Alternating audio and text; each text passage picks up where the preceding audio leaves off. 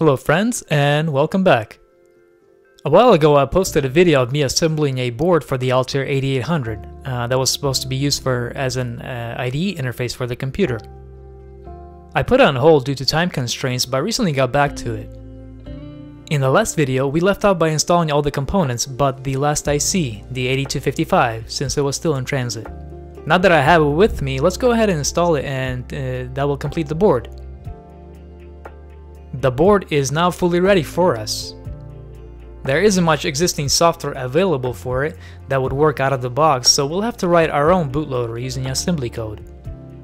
The goal is to create a bootloader that will allow us to choose which drive on this board to boot from, and then run the software that is stored on that chosen drive.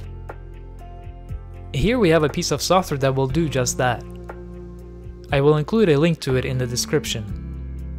The original software was actually taken from a Z80 monitor program and converted to Intel 8080. I then pulled out the necessary IDE initialization and copy code and created this bootloader from it. It contains very basic functionality and probably won't work with anything complex, but it will allow us to copy a specific amount of sectors from an IDE drive to the Altair RAM and then run the copied program on the computer. The bootloader will be executed from location F00 hex, so we need to set the org to that. The stack pointer will be initialized to 7FF0 hex and will fill downwards from there. The data from the drives will be copied to address 0 and fill up from there. Keep the size of the data in mind when loading it, since there's a maximum that it will support. The bootloader will display a message asking which drive to load. Either drive A or drive B can be selected. Any other selection will return back to the menu. Once the drive is selected, the bootloader will copy the data from the drive to the Altair's RAM, starting at address 0. For now, it will only copy the first sector and then run the program from the start address once the copy is done. Let's go ahead and assemble this program and try it out on the Altair. I will use the pretty 8080 assembler, which you can find on GitHub, link in the description. This assembler is much easier to work with versus trying to assemble it directly in CPM. It does have some issues, but it works for most cases. I will copy and paste the code into the assembler. Now we have an option to download the binary or the Intel hex version. There are other options as well, but we will skip them for now. Since I will be testing it on a physical Altair, I want to use the Intel hex version since we can easily copy it over to the computer using AMON, the Altair monitor program. I have the AMON EEPROM installed in the 882SAO-JP serial board, which we assembled in a previous video. Let's boot it up and run the monitor program. We can then type in HLF00.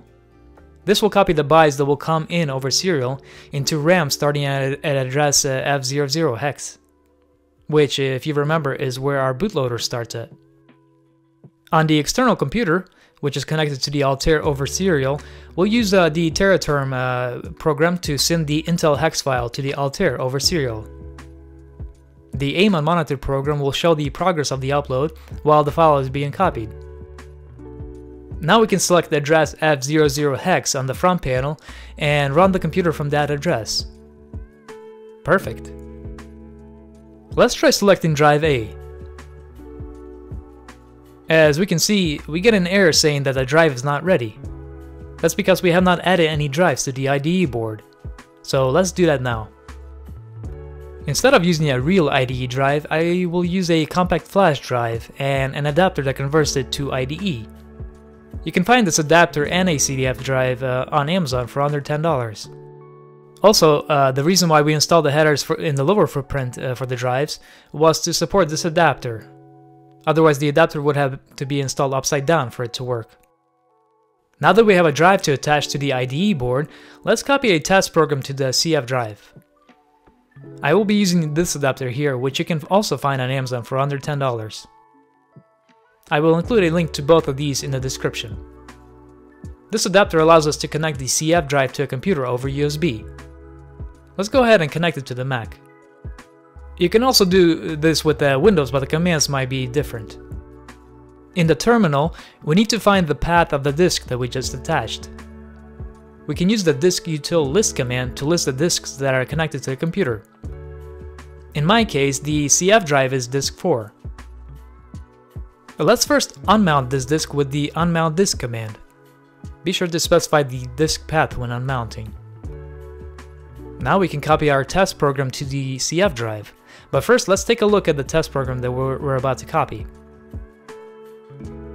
The program listens to a serial input and relays back out anything that it receives. So if a key is typed on a terminal keyboard, it will show the character on the terminal screen. Let's go ahead and assemble this program and create a binary file that we can then copy to the CF drive.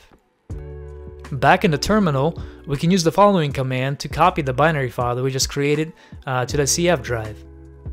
Now that we've copied the program, let's install the CF drive into the CF to IDE adapter and the adapter into the IDE board.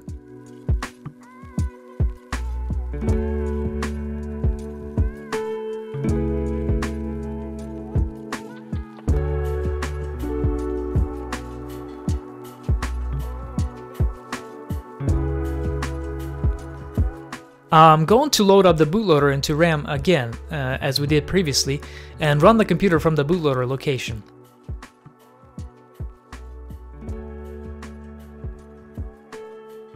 Let's select drive A again. There we have it. The program that we copied to the CF drive is now being executed on this computer. What I would like to do next is improve this bootloader process. Instead of having to load it up into memory using AMON, what if we add it to an EEPROM and have the computer boot from the EEPROM on startup? We can simply replace the AMON EEPROM with our own EEPROM. The one that I will be using is an Intel 2716 16 kilobit EEPROM. We'll use a handy-dandy EEPROM program that you can get from Amazon for a reasonable price. Before continuing, I'm going to modify the bootloader to run an address F000 hex.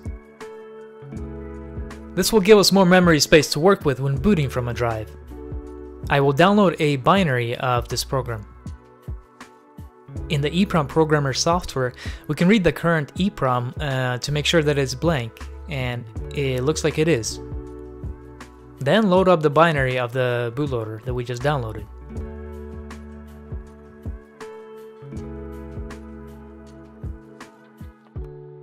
Finally, go to the program and flash the EEPROM with the binary file.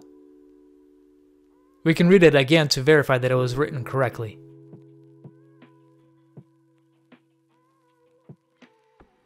As we can see, the first few bytes seem to match our program.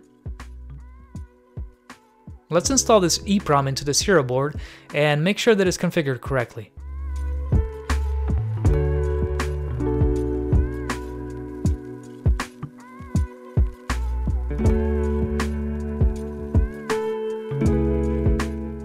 We also want to make sure that the jump start address is F000 hex, so the bootloader starts from there whenever the computer is powered on.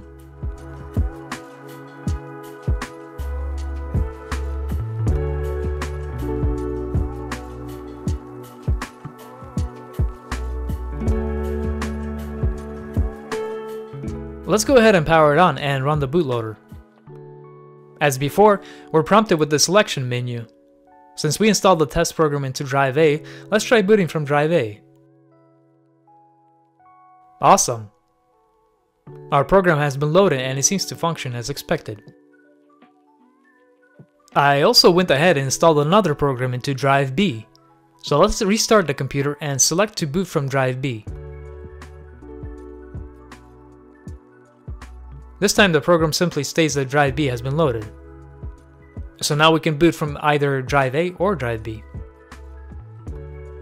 In a future video, I will try to get a CPM on one of these compact flash drives so we could boot the operating system directly from an IDE drive instead of a floppy drive.